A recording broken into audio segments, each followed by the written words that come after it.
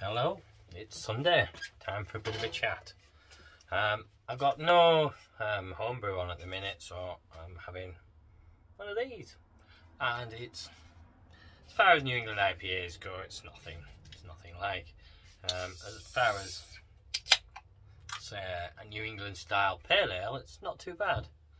I found an old glass, my old Hogarden glass. It's faded dramatically.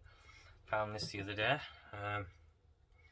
At the back of the cupboard in the house, a glass cupboard, and I hadn't seen it for a while, so I thought I'd use it. Cheers! What's been happening? Well, I did a brew. I did a brew on Friday. I did the what would be the raspberry wheat beer. Oh, it does smell nice. This it's 5.2%. From 71 Brewing Company. They're a Scottish brew company. I'm not sure if they're Dundee. I was going to say they're either Edinburgh or Dundee. I couldn't remember which. Dundee. Yes, I did what was going to be the raspberry wheat beer. So I called it the kind you find in the second-hand store because it's a raspberry wheat beer. Yeah, and then I decided to change it. I was gonna get some. Well, we went brambling this morning, and it was a real poor show. Got sod all, or as you probably all call them down south, blackberries. We call them brambles. We go brambling for brambles. We go rambling and brambling. So, and I'm starting to ramble myself here. So we went brambling, and it was a poor show. Rained off, and we came back, and I'm like, I thought we could have I'd had the plan to use brambles instead of raspberries, and then that failed. So I went into the Lidl to get some frozen fruits that I was going to use. Going to put them in the blender, whiz them up, put them in as puree kind of thing. And I'm there, and I'm umming and ahhing because I saw they had mango pieces. So I went with mango pieces. So I'm going to do a mango wheat beer. I know Matt Calaby did it this year. He normally does an apricot wheat, and he went for a mango wheat, and a few other people did it, and he'd sent it to a few people, and they all seem to love it. So I do like a mango beer. As a few of you may know, one of my favourite recipes is the Mango Lassie IPA.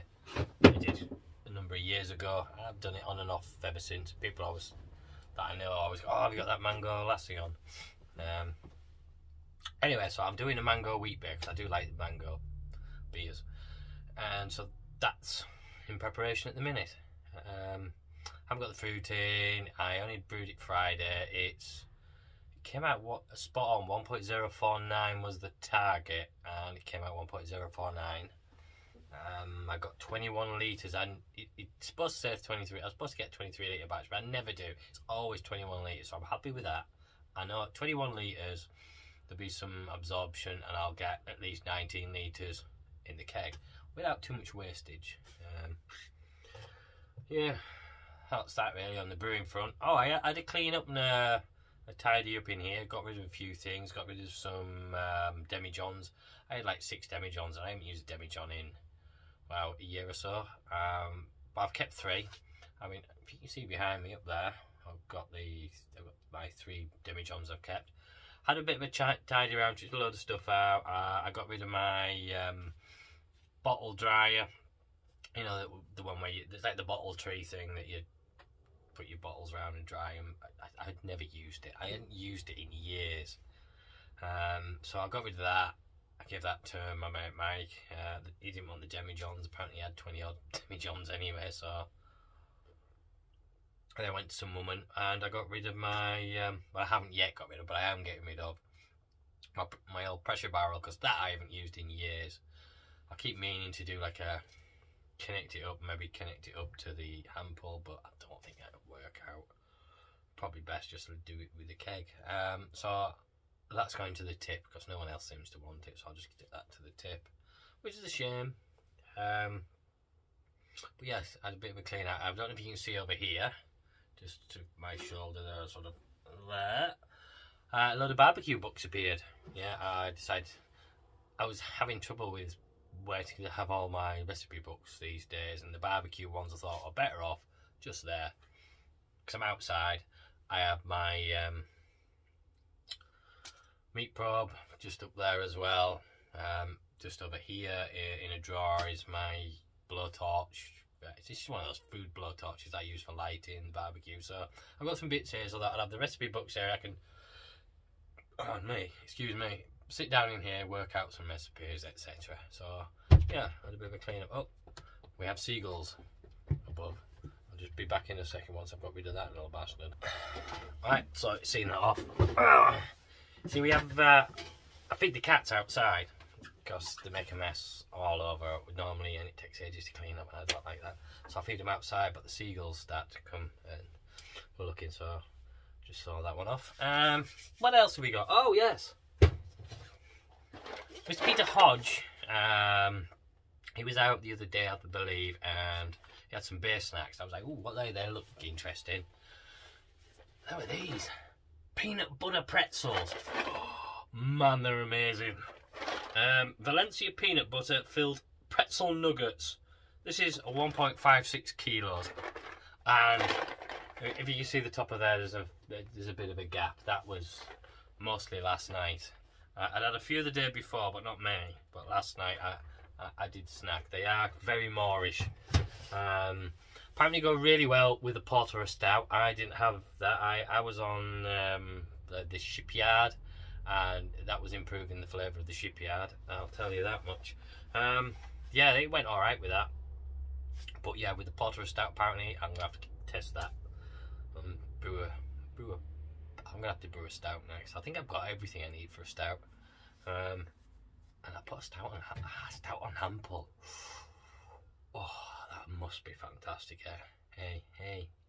Ooh, yes. I think I'm gonna have to go a stout on hand pull and these peanut butter pretzels. If you get the chance, try some. You maybe don't want to get the 1.56 kilos, but it's good value. I think I paid about £11.99 for that, or 12 quid, 50 or something like that for it. I got mine off eBay. You can get them off Amazon as well, or Costco. I think there was £7.99 in Costco. But obviously, if you got the Costco membership, I haven't. I maybe should, because while I was saying that, it's a fair distance for us to go to get to a Costco. 50 or 60 miles or something ridiculous. So you just to go to a Costco just to buy a load of meat, cheaper than I would at home, but you'd have to then buy lots and lots and have a big freezer for it. Anyway, I didn't. So yeah, that's that idea. Yeah, they've been a revelation. I know, other than myself, Hapless Ginger, he had some last night with a bottle of Shiraz, and he just troughed it. What he had, he just troughed in about 5 minutes, I think. Yeah, definitely a new beer snack to try if you get the chance. I think Dickie's getting some now as well. There's a few of us just going, ooh, they sound nice, and then trying them and they are nice. In fact, I'm a bit peckish now. I might have some. I'll see what's going to go with this, like, New England IPA. So the little pretzel parcels with salt crystals on there. You see that? A little bit of peanut butter inside.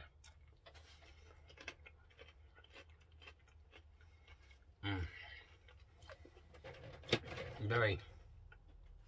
Peanut butter's quite sticky. Like, the pretzel itself is really quite salty, really quite dry, salty, which makes you want a drink. And the peanut butter really sticks up your mouth.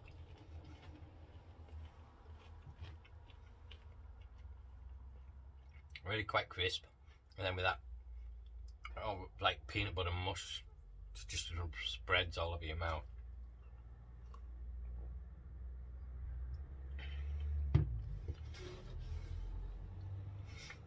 Maybe it doesn't go as well with that.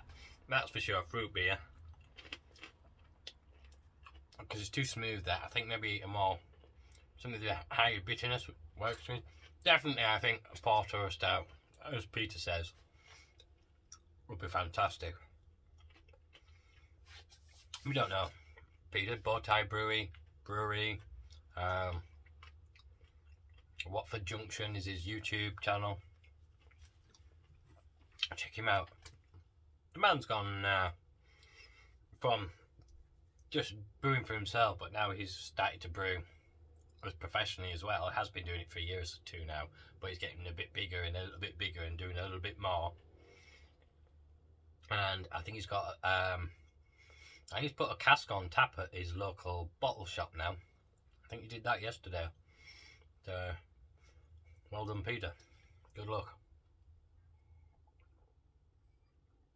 Yeah. Sorry about it. It's just me eating snacks at the minute and drinking beer, isn't it? Not really. Alright, so if you get fancy something, so what does it say? A salted baked wheat snack filled with peanut butter. Wow, enriched wheat flour. Yeah.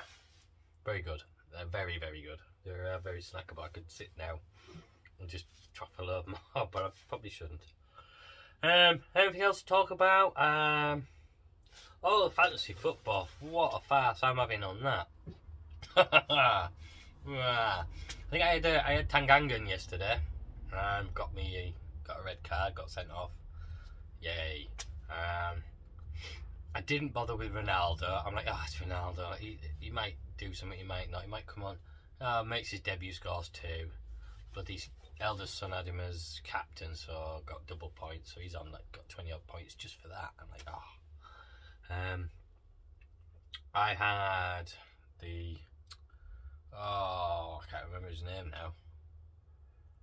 The fellow who was scoring goals from before, he's not doing it as much now, obviously. He got 1 yesterday. I can't remember his bloody name anyway. I had him as vice captain. I've got Salah as captain today. I'm hoping he should pull something up. So that was good news. The Brazilians are allowed to play. It did seem a ridiculous thing that the Brazilian FA had asked FIFA to sanction them and ban them for playing 5 games for the league clubs because they weren't released to go play for the national sides. Well, they were in a red-banded country. They weren't allowed to go. And had they gone, they'd then have to sit in a hotel for 10 days and miss maybe 3 league games. It was a ridiculous situation to be put in. And it didn't help with the fact that the ones that did play, the officials had to stop the game and take off some of the Argentinian players because they hadn't been in isolation for so many days once they'd arrived. It's a whole bit of... The internationals are a bit of a farce at the minute for the sake of whatever. I don't know. It just seems ridiculous in this pandemic situation. I mean, how is the pandemic going? Well, it's not going so well. I mean, for us in this country, I don't think. I mean, I'm double jabbed, I know. A lot of people are double jabbed now, and I know a lot of people have been getting it and getting pretty ill. Not as ill as they would do if they hadn't been jabbed, don't get me wrong. I'm not saying don't get jabbed, I'm just saying that it's nowhere near as safe and as, I don't know, we're all pretty much living back to normal, and it's not normal still. It really isn't. People are getting quite ill. Talking about the in-laws, really, as no, they did. There's a couple of people down the road from me. They've had some daughter and no, this was it. The son and the wife had it. The daughter and my mate didn't have it. Or certainly hadn't tested positive, so they're isolating, and the other 2 are carrying on. It just, I don't understand it anymore, really. It's all got a bit too confusing, hasn't it? Well, I suppose that's life, isn't it? It's all a bit fucking confusing. But I did learn one thing this week. Dean Colburn, you might know Dino's Brews from New Zealand. Lovely guy. And he, on his Facebook, posted a meme. And it was this guy saying to another guy, how is it you say cool and relax all the time and don't seem to get aggressive? He's like, well, when people are being stupid and putting crap, I just say, yeah, you're right, walk away from it. Yeah, guy's like, well, that's a ridiculous situation. That's pathetic. Why would you do that? And the other guy was like, yeah, you're right. So that's going to be my attitude from now on. Just face it all with, yeah, you're right. Walk away from it. Just ignore it.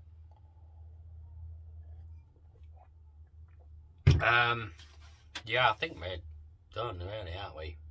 Walking. Oh, I haven't talked about walking for a bit, have I? Because I haven't done any. I really haven't. And kids are back at school now, which that went well. The eldest is in college, sixth form college now, and he's trying to do. This week he was doing maths, further maths, economics, and physics for his A levels. There's 4 A levels he's trying to do. By Friday, he was dead on his feet. Literally, just like poured. Normally, he wants to stay up till like 2 AM on the Xbox and that. He was asleep before me on Friday night, and I usually go to bed early. Yeah, he was flat out to the point where we just hear him. I thought someone was strangling someone. It was him snoring. Youngest, again, just the same. Just knocked him for 6. It's just that whole back, because he's now gone from reception level into proper first year 1.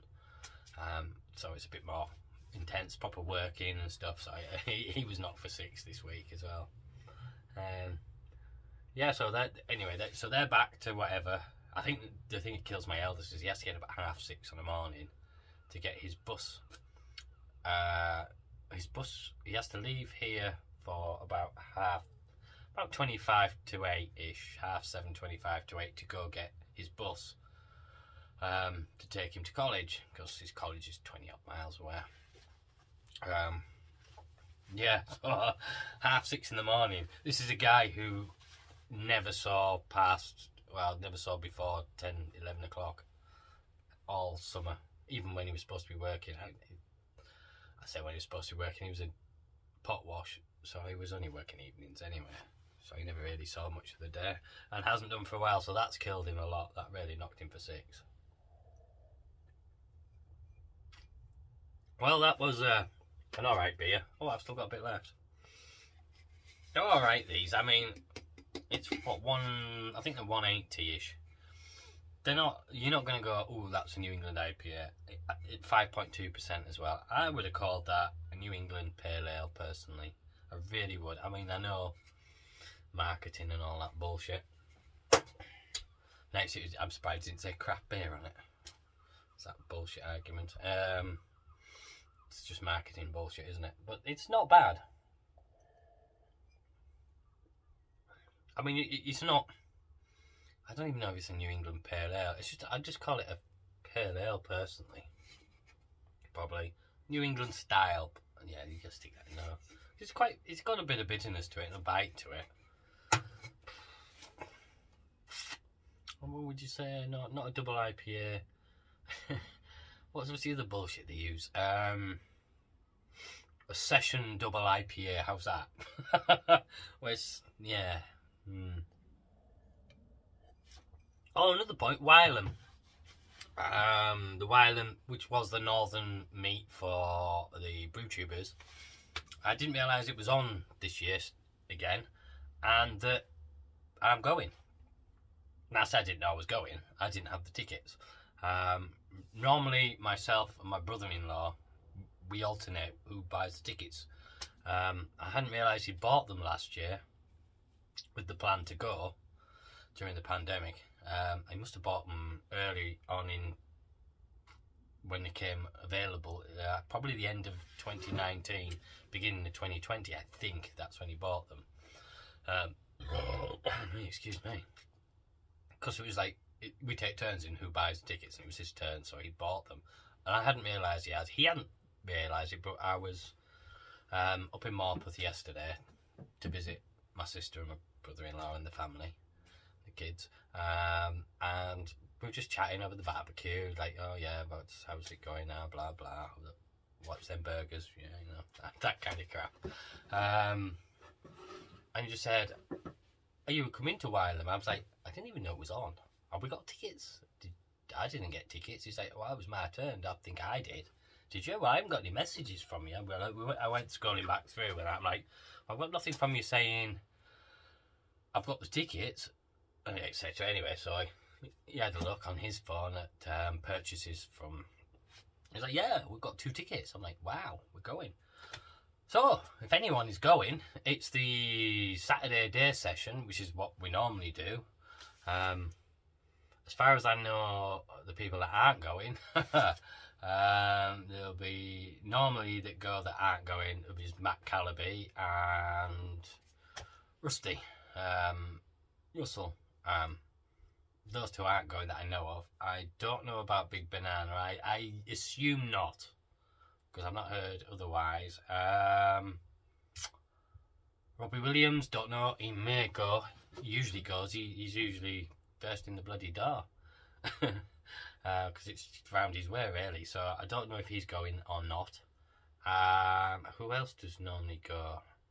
I feel silly. Well, Chris Aston used to go, but obviously he's stopped the whole brewing and everything, so I don't think he'll be going at all, which is a shame, because I miss Homebrew Chris.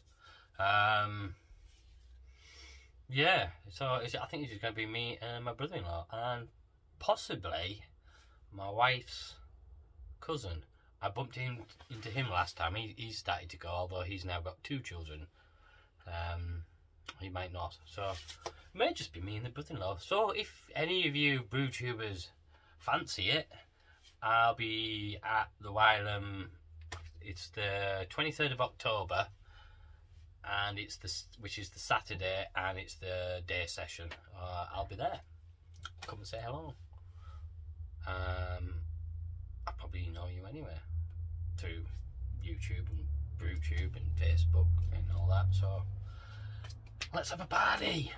I think we're at 22 minutes. I have to go and mess about with an oven at the minute, because I've got a big pork shoulder joint on, so I'll call that it.